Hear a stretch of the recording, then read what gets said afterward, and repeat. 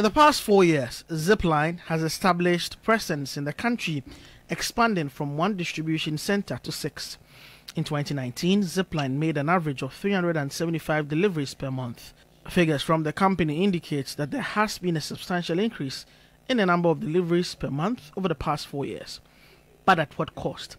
That is the exact concern of the minority in Parliament. The matter came up for debate during Parliament's approval of the 2024 NHIS disbursement formula, which has allocated 80 million Ghana cedis for Zipline's services. Mr. Speaker, there are provisions that stipulate that whether we fly a drone or not, Ghana must pay.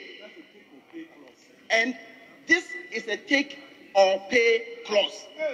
Mr. Speaker, the same company, Zipline, has an agreement with Nigeria, they have an agreement with Rwanda, they have an agreement with Tanzania, and in this agreement, there is no take or pay clauses in those agreements.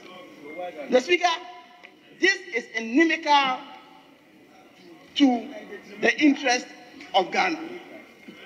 And with immediate effect, Mr. Speaker, if we are going to commit the state resources, we must amend these provisions in the agreement with immediate effect. But the chairman of the Health Committee disagrees.